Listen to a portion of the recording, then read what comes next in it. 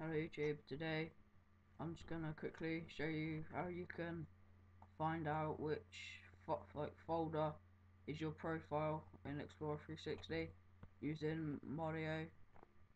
So yeah, open Xbox360, go through all your partitions, go to any one of them folders, FFE, and then extract it to your desktop.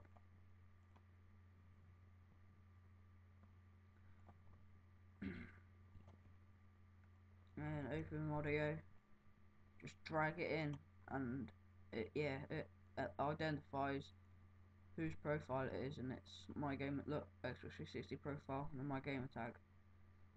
So that's how you find out if it's your profile.